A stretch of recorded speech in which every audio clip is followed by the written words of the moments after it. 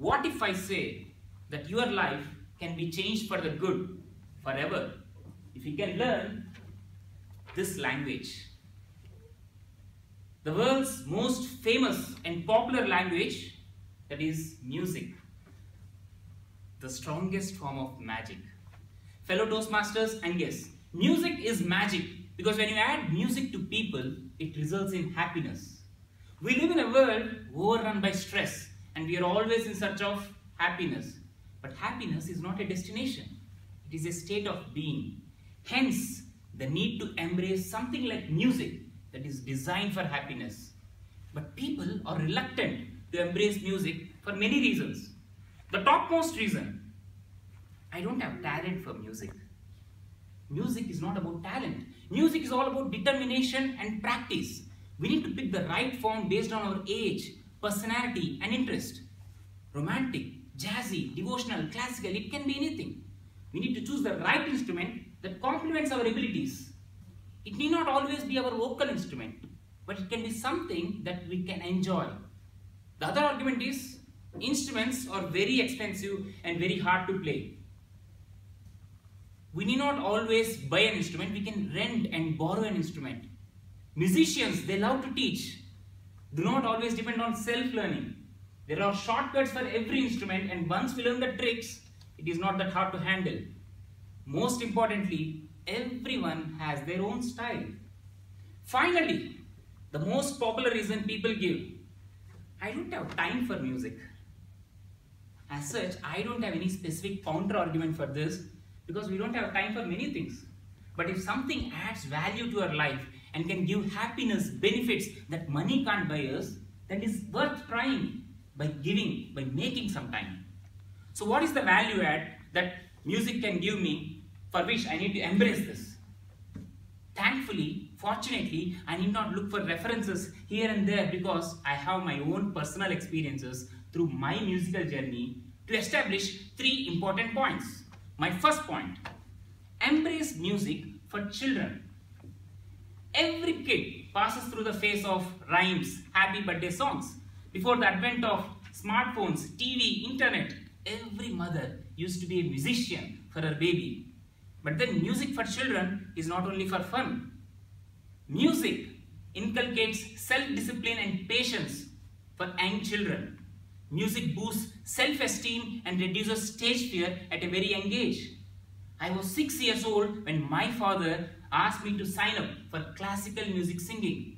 When I started learning, I realized that my music teacher was teaching mathematics. He was talking about tal, rag, many things closely related to my academics. Unknowingly, I improved my memory power. Nothing special about me. Music improves memory power. Studies have proved this beyond doubt. Music improves skills like numeracy and literacy, and it is related to overall brain development. My second point, embrace music for healing. My uncle, who happens to be a doctor, once told me that in ICU, where premature babies are kept, they play light, gentle, soft music so that premature babies can put on weight faster. I was surprised. But anyone who is aware of music therapy, they won't be surprised at all. Because there are designated ragas and tunes that can cure diseases varying from heart diseases to blood pressure to hypertension. Less stress means we can be more human in our day-to-day life. Talking about being human, that brings me to my third and last point. Embrace music for humanity. Music is an explosive expression of human emotions. We are all touched by it at some stage of our lives. Again, my own reference. 15 years back, while I was doing engineering first year graduation, one of my close friends attempted suicide and ended up in an ICU with doctors suggesting very slim chances for survival. At his wish, apparently his last wish, I thought, I sang a song for him in ICU. It was very awkward, singing songs in ICU, fulfilling last wishes. But thankfully, he recovered and told me that the song I sang actually reminded him of his mother, and he developed a strong sense of feeling to recover and fight for his life. Again, not my singing, it's the nostalgia associated with that song that has done the magic. Nostalgia, human emotions, music, they're all tightly coupled. It is rather appropriate that even a heartbeat has a beat in it. And the beat stops, music ends, and and so does the human life. Before my clock beat stops, let me conclude and reiterate why we need to embrace music.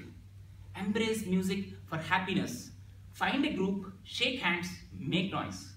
Music is not about talent, time, age. Music is all about determination, practice, and our choice.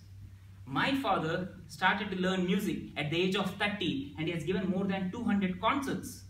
When it comes to music, it is never too late. But if you are early, there are a lot of very good advantages.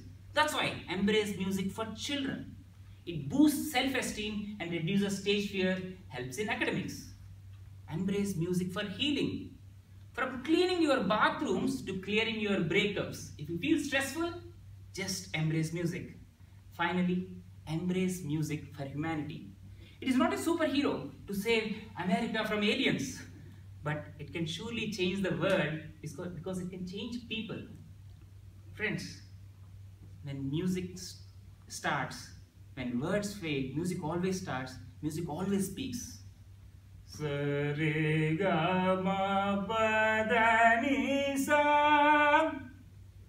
Thankfully, my father has bestowed upon me this great magic.